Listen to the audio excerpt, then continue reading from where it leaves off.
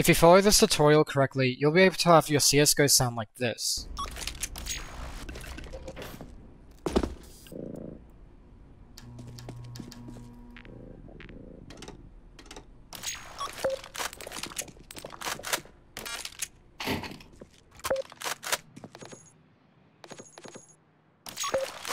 Here's how you do it. First step is to access your autoexec.config file. To do so, you head to your Steam library, right-click on CSGO, click on Properties. On this tab, click on Local Files, then click the button Browse Local Files. Then, on this tab, you click inside the CSGO folder, then inside your config folder. There, you should see your autoexec.config file. If you cannot see your autoexec.config file, then we need to create one. To do so, you right-click, head to New, and click on Text Document. Then on this text document, edit it with any notepad software, and then go to File, Save As, write autoexec.cfg, and then save as type as all types. Then click on Save. Then once you head back to your config folder, you have your autoexec. Obviously make sure that your autoexec is saved in the correct spot, which is in your config folder in your CSGO. Then open it up, and now we will create an alias for the Half-Life sounds. To do so, write the following. You write alias plus sound, quotation mark, play vol button slash button, let's say 19, then 0.2. What I have written is an alias for a Half-Life sound inside the CSGO files. Pretty much, this part is the creation of a new alias.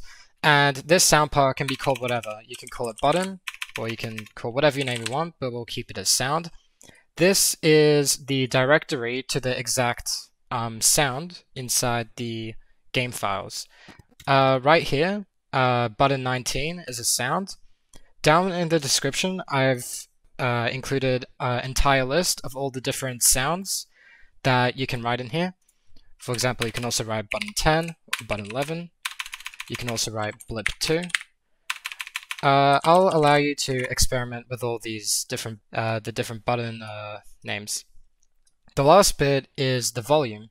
If you want it soft in the game, you write 0.1, or if you want it very loud, you can go up to 0.5. Although a moderate volume is around 0.2 or 0.3, I suggest to keep it around that level. Once you have finished writing down your alias, changing it up a bit, etc., you can now add new aliases with different sounds.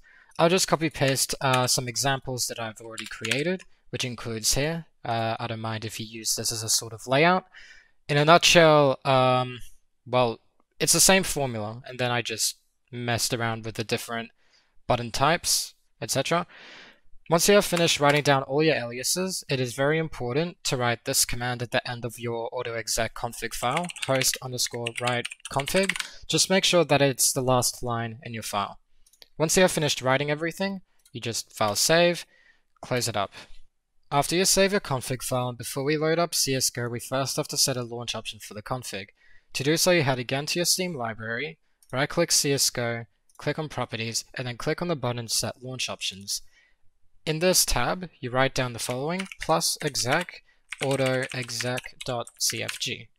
What this will do is that it will load up the config file every time you boot up CSGO. You click OK, and then load up CSGO. Once you load up CSGO, just head into an offline match and then open up your developer console. Inside your console, just write down alias, and you will see an entire list of all the aliases that you've written. If you have done this correctly, you should be able to see every single one, and that confirms that it's inside the game. To use these sounds, pretty much you have to bind them into your keys. As an example, I want to bind sound into my N key. To do so, I write bind N, then plus sound, right? Then every time I press N, it will make a sound. I can press this as much as I want, and that's how it works. Now, let's say I want a sound to play every time I switch to my knife. To do so, I need to bind the sound into my slot 3.